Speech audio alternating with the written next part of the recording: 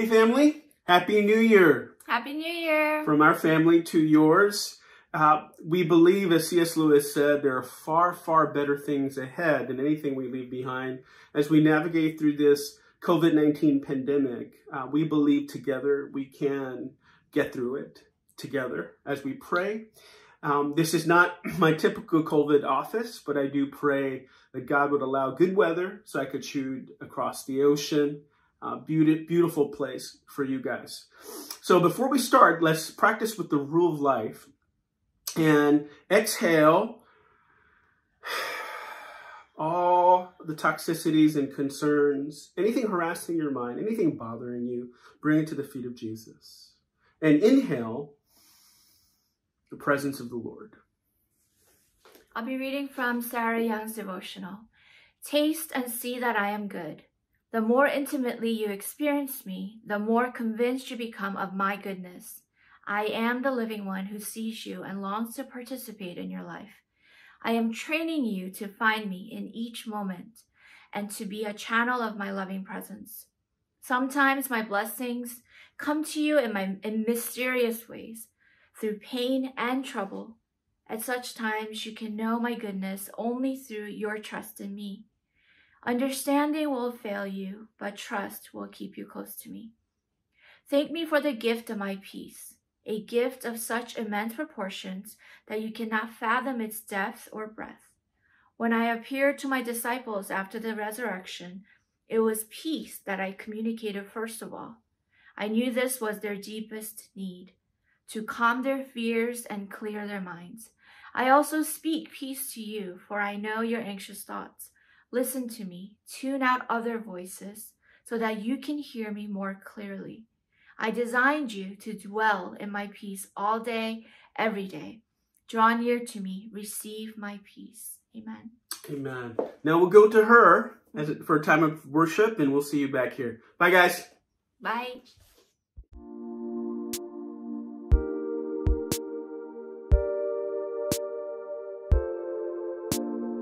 Holy Spirit, guide my vision. Help me see the way you see. Always Jesus, ever Jesus Christ. In all is Christ in me. Holy Spirit, guide my speaking. Words of grace and truth abound.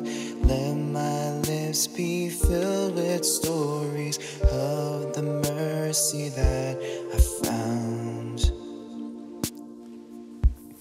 You're the light, you're my path, you're the shepherd of my soul, and all I am, and all I have. Holy Spirit, lead me on. Holy Spirit, guide my hearing, wake my ears to words you speak. In the thunder and the stillness, let your voice be clear in me. Let your voice be clear in me. You're the light, you're my path, you're the shepherd of my soul. All I am, all I have. Holy Spirit, lead me on. You're the light, you're my path, you're the shepherd of my soul. All I am, all I have. Holy Spirit, lead me on.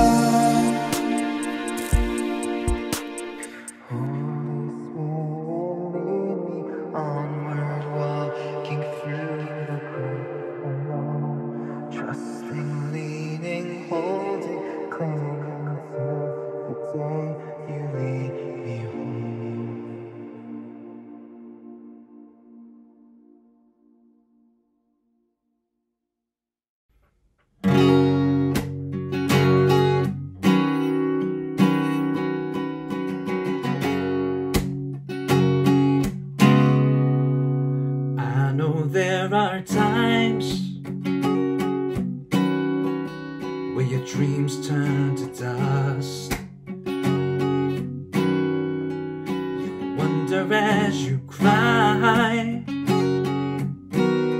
why it has to hurt so much. So give me all your sadness. Someday you will know the reason why. With a childlike heart, simply keep your eyes on me. Take my hand and walk where I lead. Keep your eyes on me alone. Don't you say why were the old days better just because you're scared of the unknown. So take my hand and walk.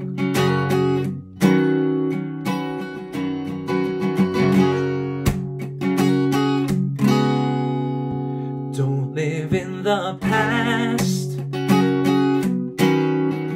'cause yesterday is gone. Wishing memories would last. You're afraid to carry on, but you don't know what's coming. But you know the one who holds tomorrow. I will be your guide, take you through the night if you keep your eyes on me. Take my hand and walk where I lead. Keep your eyes on me alone. Don't you say why were the old days better just because you're scared of the unknown. So take my hand and walk where I lead. You will never be alone. Faith is to be sure of what you hope for, and the evidence of things unseen. So take my hand and walk. Yeah, yeah, yeah, yeah.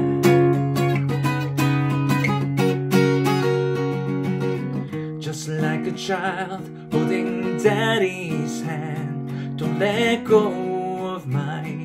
You know you can't stand on your own.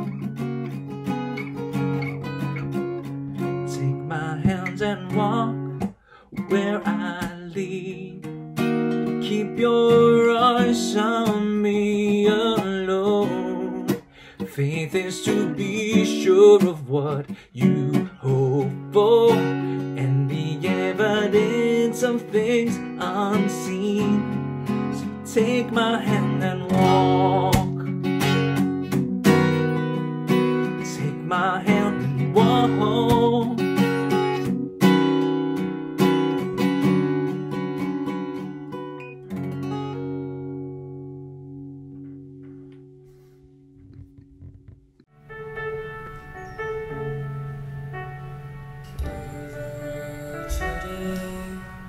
Lord, we declare that you are the way, the truth, and the life.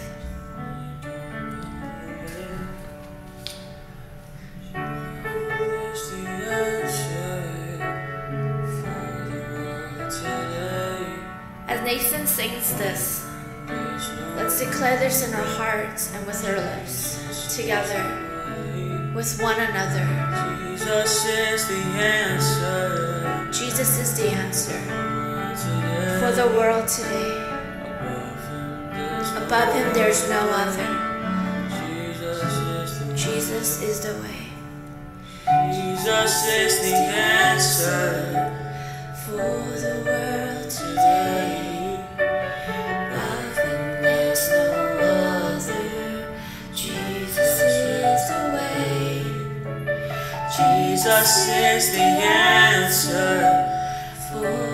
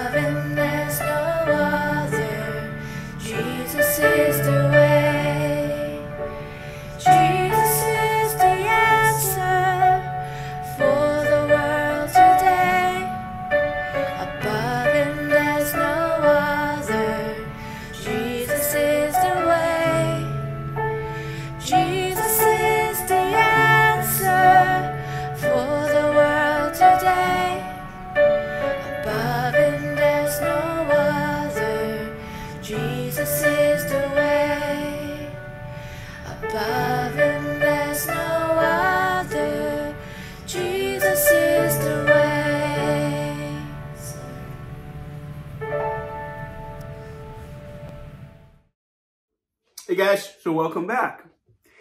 So in the beginning of the year, we're going to kick off a conversation with my mentor, Leighton Ford, Dr. Leighton Ford, with Dr. Francis Collins, the director of the NIH.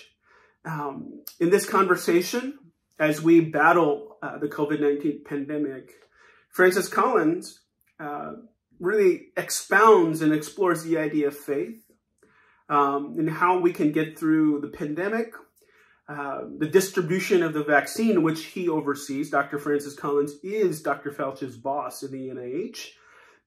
Right here, Leighton is close to Dr. Francis Collins for a long time, about 20 years now. This is a painting by Leighton about his beloved dog, former dog Wrangler, about seeing heaven. And in God's country, what he'll see as he enters there. And what a powerful reminder that there are far, far better things ahead than anything we leave behind, and God is at work. So in this conversation, we broke it up into two parts because it's about an hour long.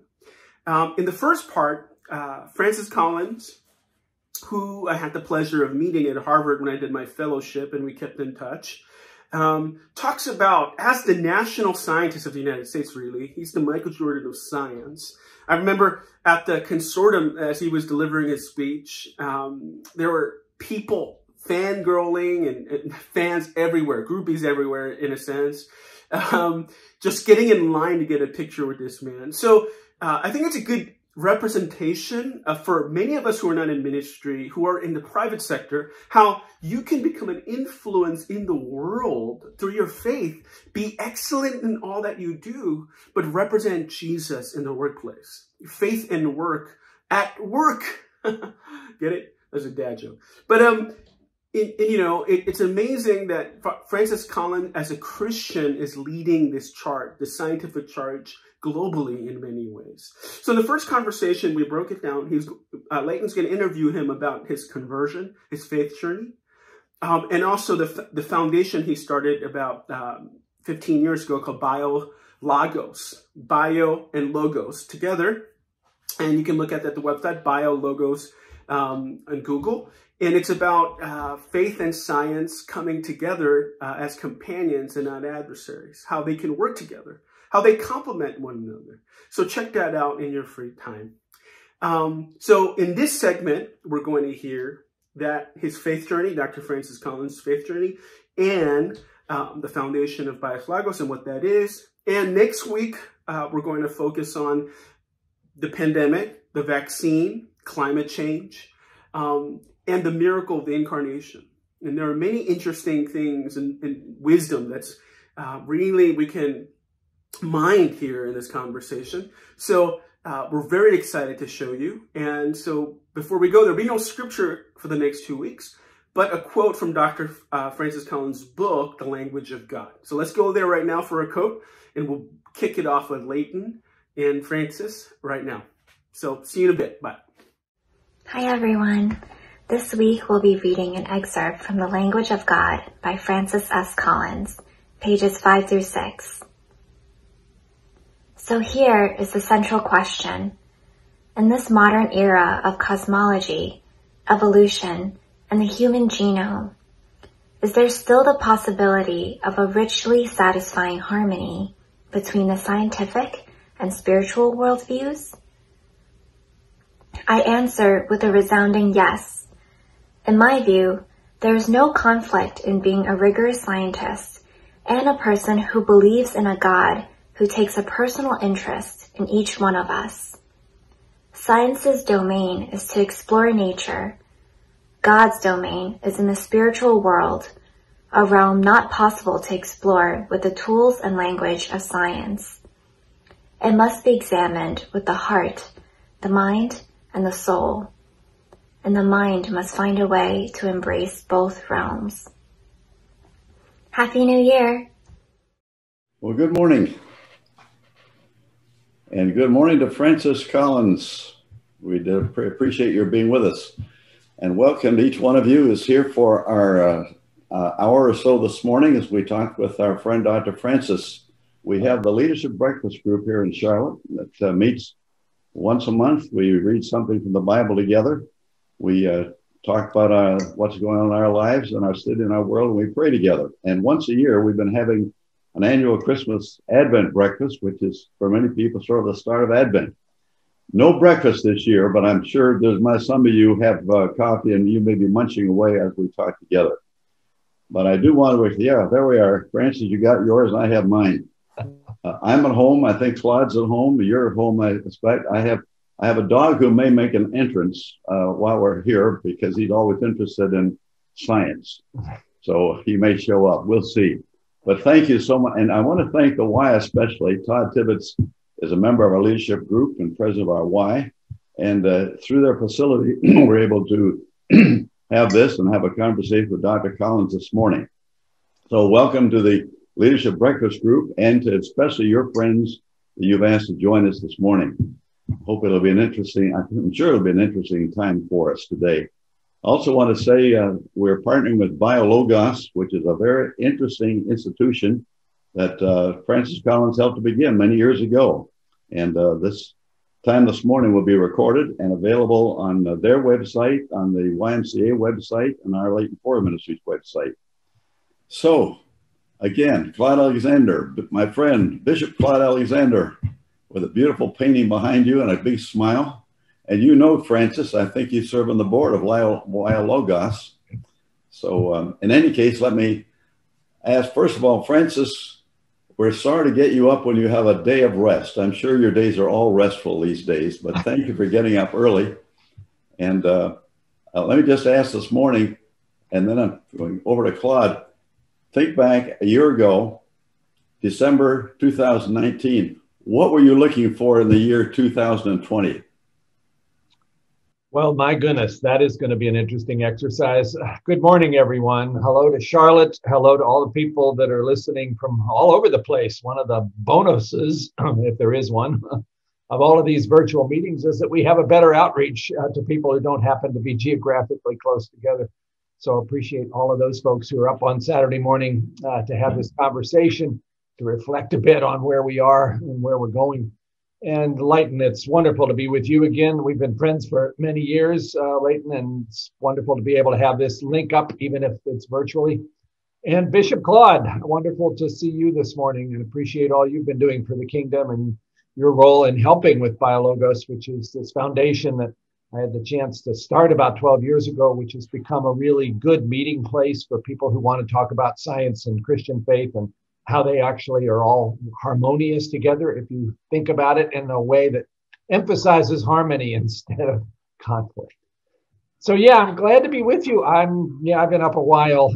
I've been in this 24/7 mode pretty much for a year now. And I'm talking to you from my home office, which is where I'm kind of serving as a hermit, running the National Institutes of Health with its $42 billion a year operation right here from these four walls.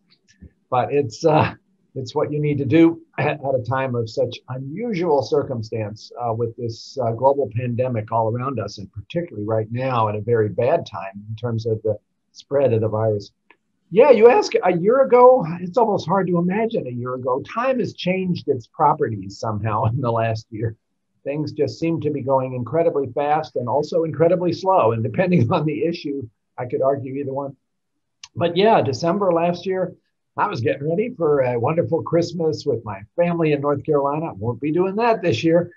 And thinking about what are the things that we most wanted to try to accomplish in 2020 across the board in terms of new advances in cancer immunotherapy and gene therapy to cure sickle cell disease, and new advances in diabetes, and efforts in my own lab that were getting a new insight into aging, and all of those things that the National Institutes of Health can push forward in a dramatic way, being the largest supporter of biomedical research in the world.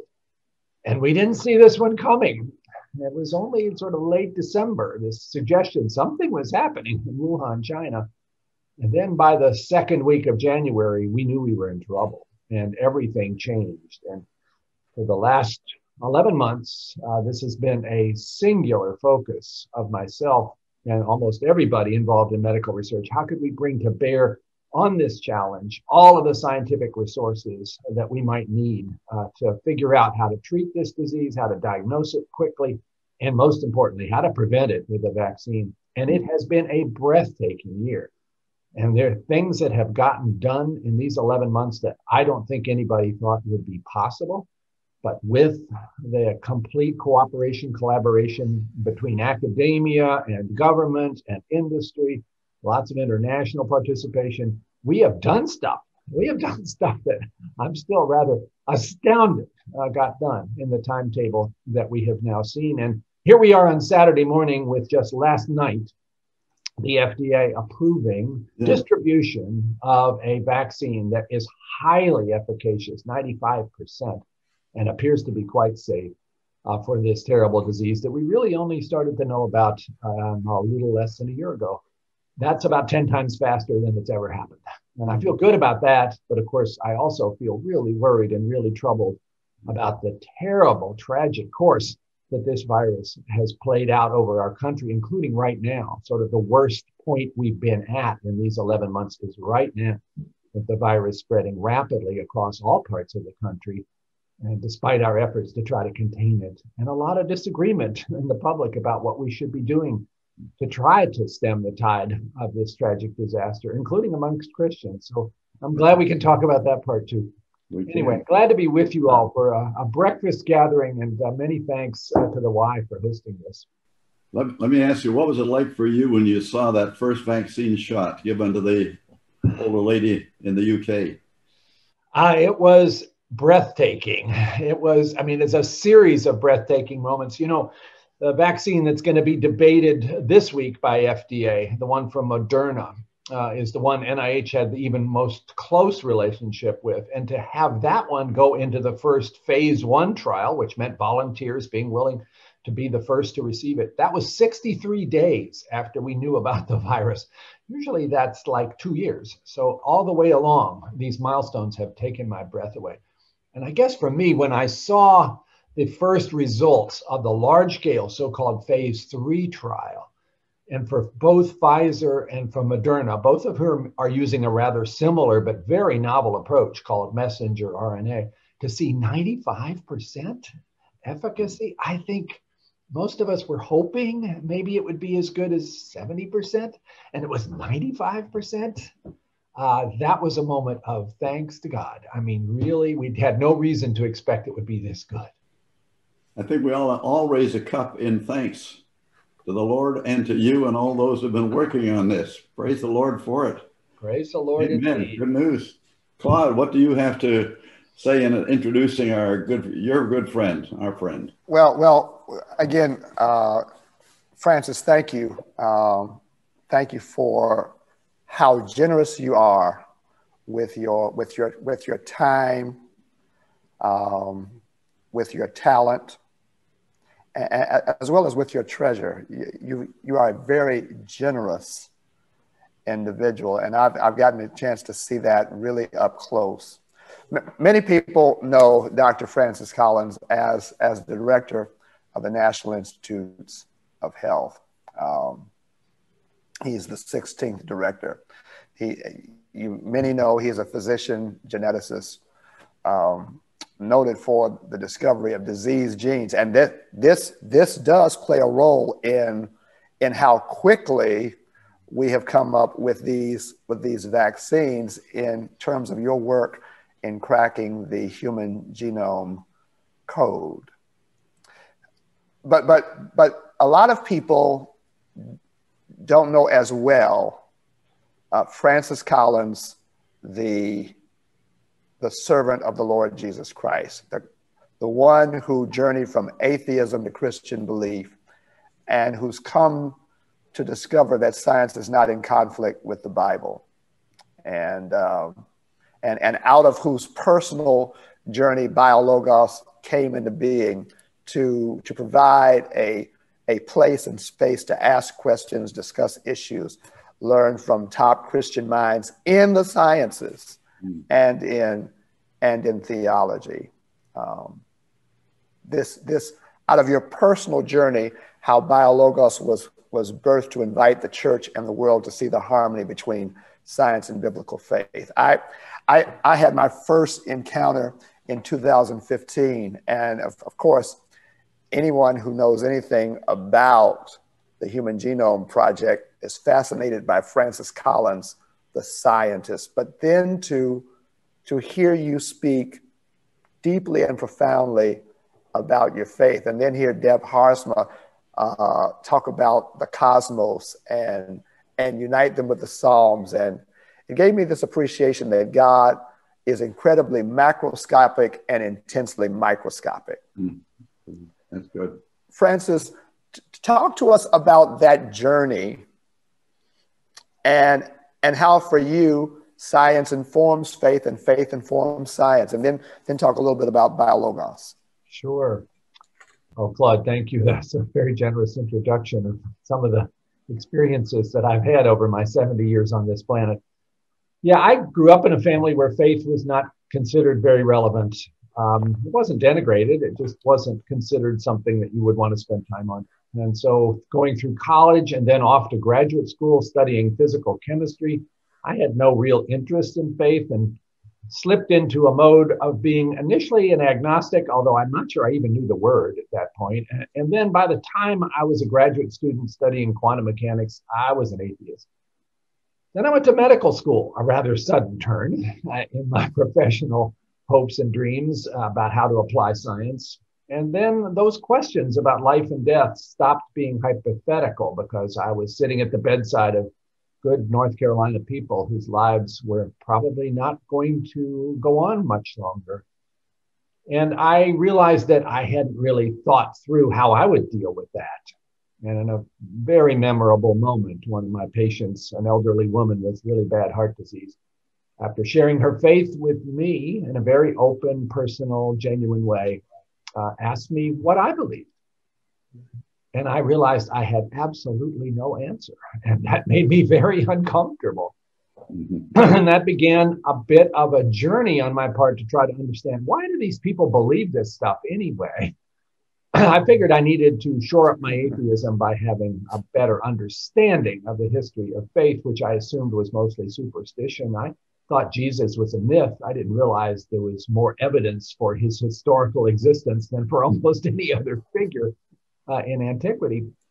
And gradually over the time, a couple of years it took, and a wonderful pastor down the street who exposed me to C.S. Lewis, I realized that atheism really was the least rational of all the choices for somebody trying to decide whether to believe in God.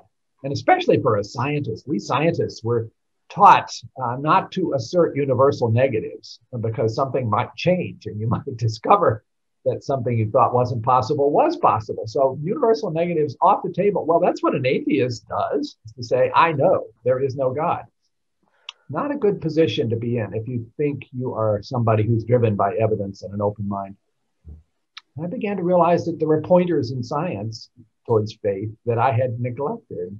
The fact that the universe had a beginning, the Big Bang, calling out for some explanation of a creator that would have to be outside space and time. Oh my, that sounds like that might be Almighty God. And then the way the universe is put together with all of these mathematical, beautiful laws that explain the behavior of matter and energy, and yet they have constants in them that have just the value they have. And if they didn't, none of this would work. I mean, it wouldn't work at all. There would be nothing interesting about the universe. If you change those constants, even a tiny, tiny fraction, wow, the heavens do declare the glory of God. This was a revelation. And of course, that was all fine. That got me to a deist position. But then there was this question about, does God care about me?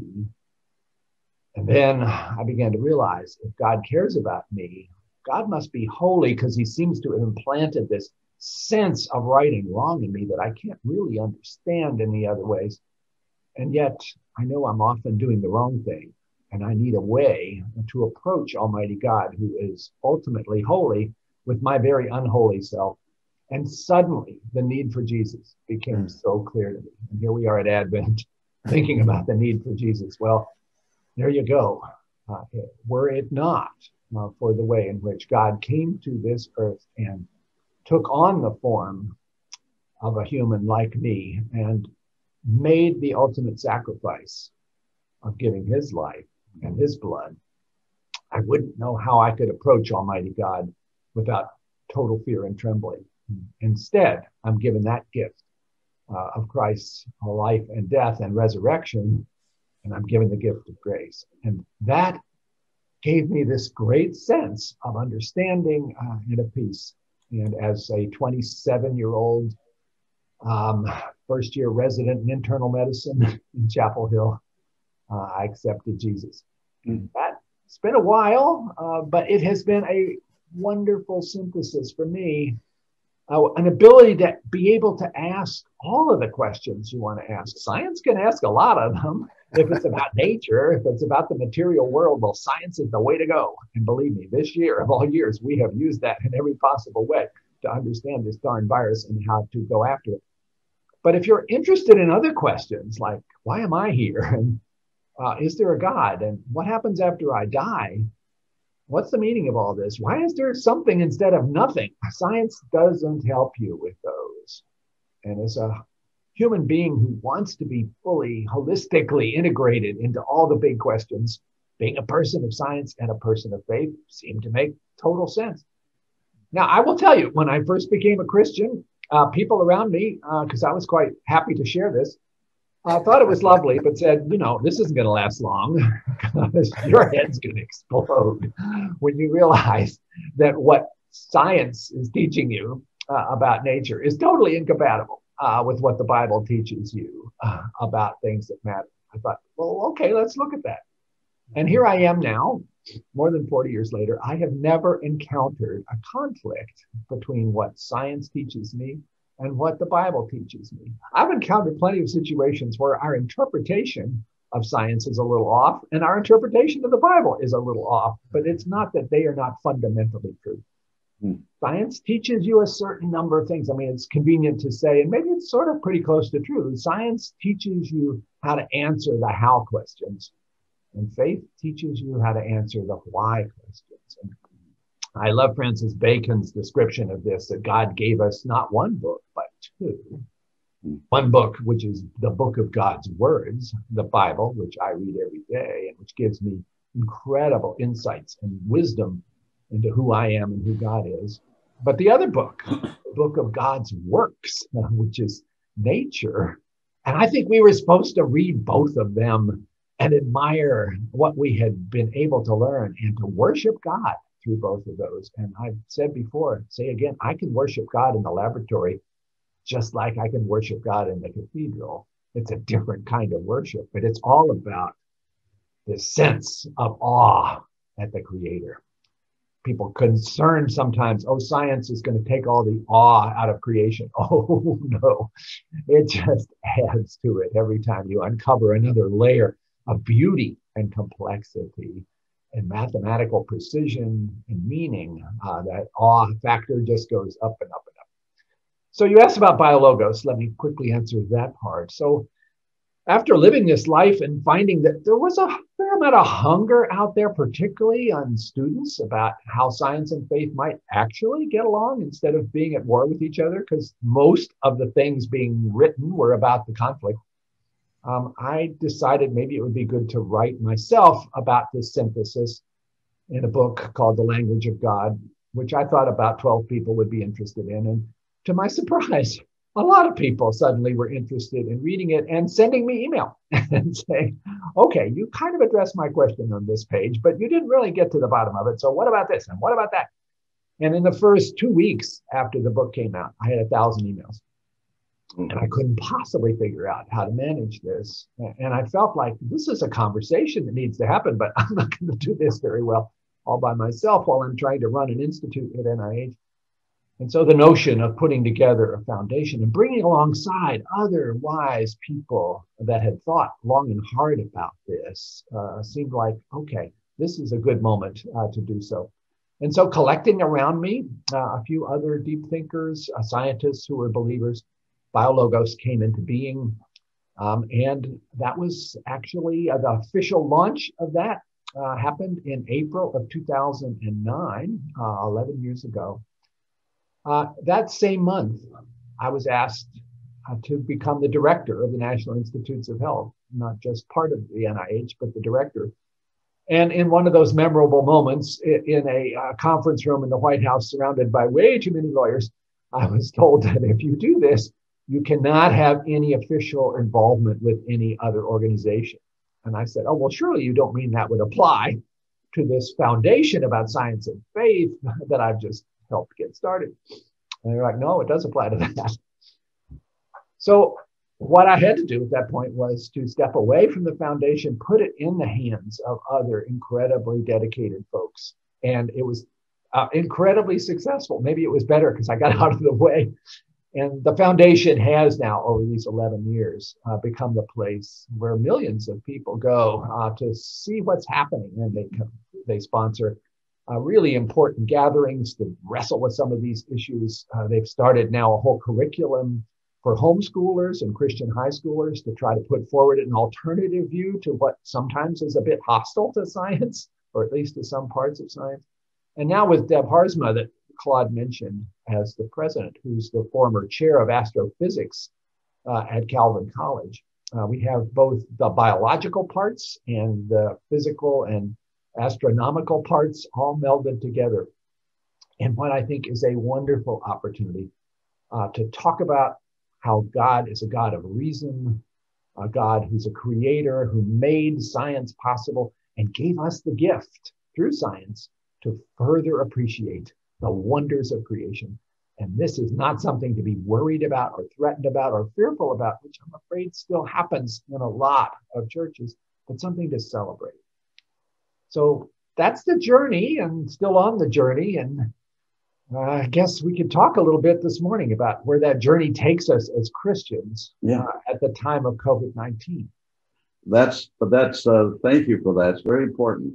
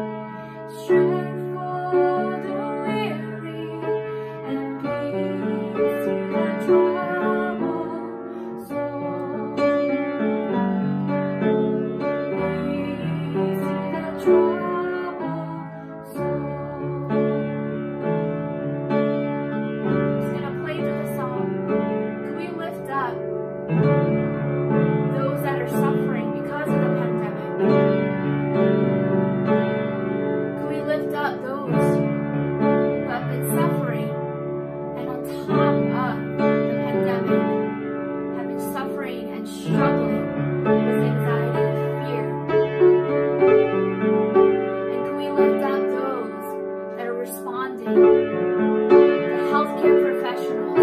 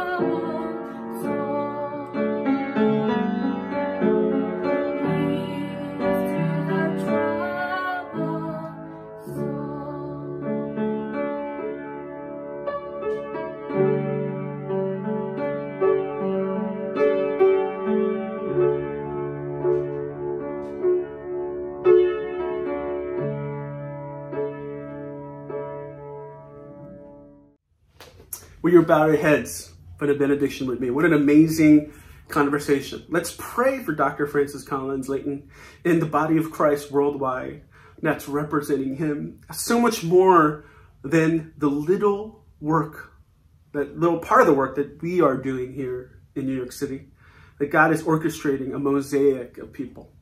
So as you bow your head, remember that this gospel is global.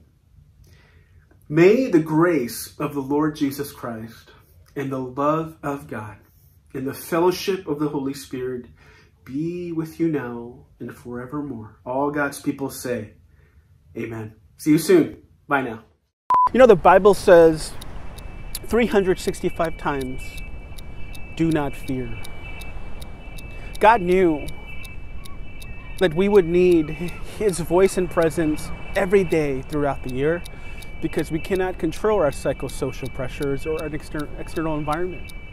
And right now, with so much uncertainty surrounding us, many of us can't see beyond our fear, and that's why fear is paralyzing us. Well, other news now. Hong Kong's ongoing protest movement is showing no sign of slowing down in the new year, with tens of thousands of anti-government demonstrators taking to the streets on New Year's Day. President Trump has just been impeached on both Article 1, abuse of power. Retired Los Angeles Lakers basketball star Kobe Bryant has been killed in a helicopter crash. COVID-19 can be characterized as a pandemic. Now to growing concerns about the deadly coronavirus officially hitting the U.S. 22 million Americans now say they've lost their jobs since this crisis began. Keep the curve down as low as you can.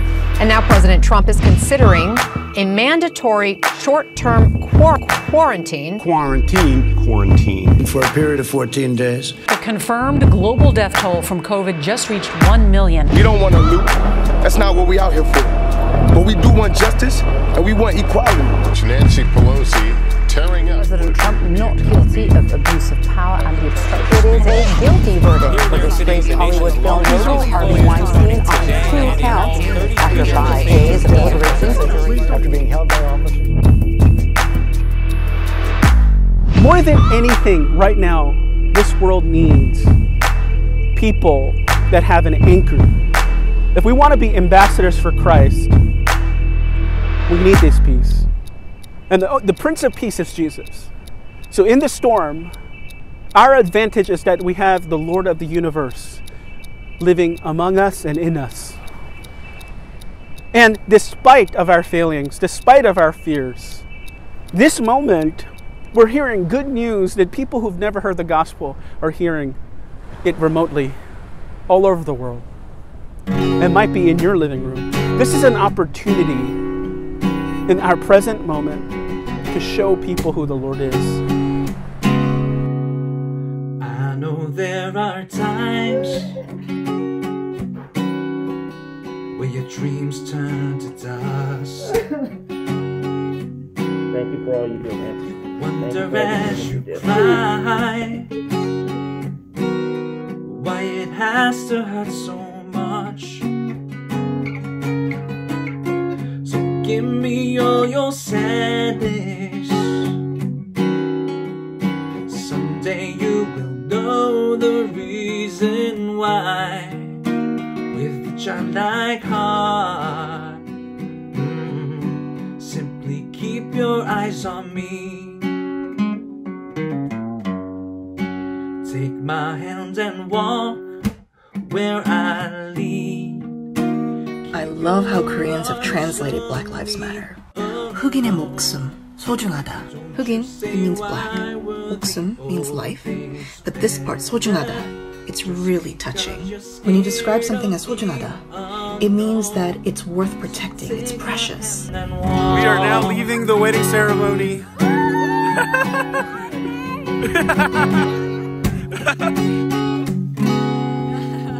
Don't live in the past, 'cause yesterday is gone.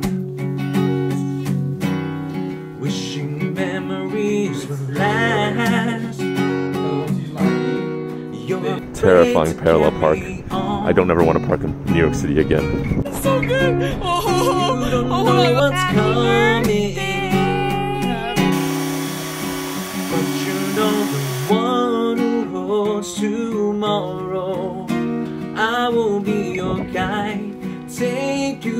the night if you keep your eyes on me. Take my hand and walk where I lead. Keep your eyes on me alone. Hey guys, we just want to say hi. We missed you all. Josh, say something. Just because you're scared of the unknown, so take my hand and walk where I lead. You will never be alone. Faith is to be sure of what you hope for, and the evidence of things unseen. So take my hand and walk. Yeah, yeah, yeah, yeah.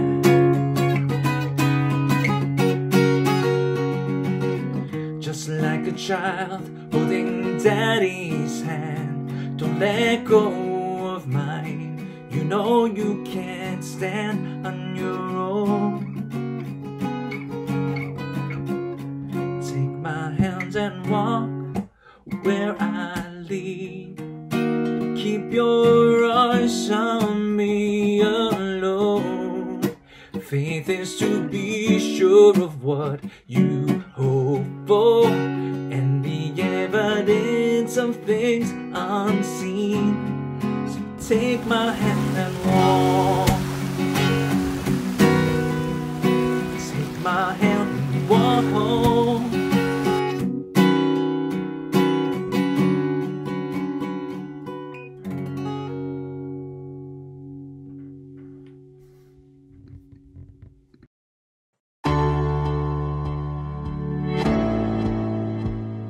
Hi everyone, my name is Minyoung. I'm a member here at 180 Church, and we're so glad that you were able to attend today's service with us. There are a few community news that I'd like to share with you all. The first announcement is about our tithes and offering. We want to remind all of our members here at 180 Church to keep God in the center of your life, which includes your finances. You guys can do so through the online payment method shown on the screen. You can give through Venmo at Church 180, Zelle and Chase QuickPay at offering at 180church.tv, or if PayPal is your preferred method of giving, you can head over to our website at 180church.tv, where there is a link to donate through PayPal. If you're a visitor joining us today, welcome. If you feel blessed by their service and you feel led to give, you can do so in the payment methods that I mentioned before. Our next announcement is about our prayer text hotline at 180 Church, which is available on text at 5397-PRAYER and also via email at prayer@180church.tv. This is a resource for everybody, and especially during this difficult time where we need some prayer and support, there is a prayer team that's ready to help you and to pray for all the requests that you may have. If your prayers have been answered, you can also share them on the text hotline and we can celebrate the good news together. Next up is about small groups at 180 Church. These are smaller pockets of our community that meet on a weekly basis where we can dive a little bit deeper into the Word and share how the message from that Sunday spoke to us. We have a few different groups that are all meeting virtually now, and if you're not currently connected with a group, you can reach out to Pastor Billy at the email shown on the screen and he can get you plugged into a group for you. On the topic of community, we also have a number of different social media handles and channels where you can follow us, like us, and love us during the week. We have a Tumblr page at 180BRG where we post a chapter of the Bible a day so you can read through the Bible with us. We also have a Facebook page at 180 Church. Dr. Sammy, our head pastor here at 180 Church, has a Twitter handle at Dr. Sammy Kim. We also have a YouTube channel at 180 Church NYC, where I'm sure most of you guys are watching us right now. And we also have two different Instagram pages at 180 Church and also at 180BRG, where there are really encouraging posts and verses that get shared there. So I hope you guys will follow us there and be encouraged. We also have the 180 Church podcast with Dr. Sammy and friends, where you can tune into a conversation and a dialogue that goes into the Word a little bit deeper with Pastor Lydia and Joe Lu, who is a member of our community here. It's always a great time just listening to them converse about how the message has spoke to them and has impacted them, and you can see how it can do the same for you. We also have a virtual 180 Cafe on the Discord app where you guys can come hang out at any time in different groups on different channels, and it's an easy way to stay connected with the community and also check in with one another. In addition to this, we have a new addition, which is our SoundCloud. And it's a worship playlist of all the things that Pastor Lydia has played throughout this pandemic. So if you've been blessed by any song throughout this time, you'll see it there. Use it as a way to connect with God, to remember that God is with you, and to be blessed by Him and to bless others through this situation that's going on. And last but not least, if you'd like to learn more about our church and want to sign up for our weekly emails, you can come visit us at onechurch.tv. That's it for all of our announcements. Thanks for joining us today. We'll see you all next week. Bye. There's a dream, there's a dream. All our brothers and sisters breathing free. Unafraid, our hopes unswayed. Till the story of CF is history.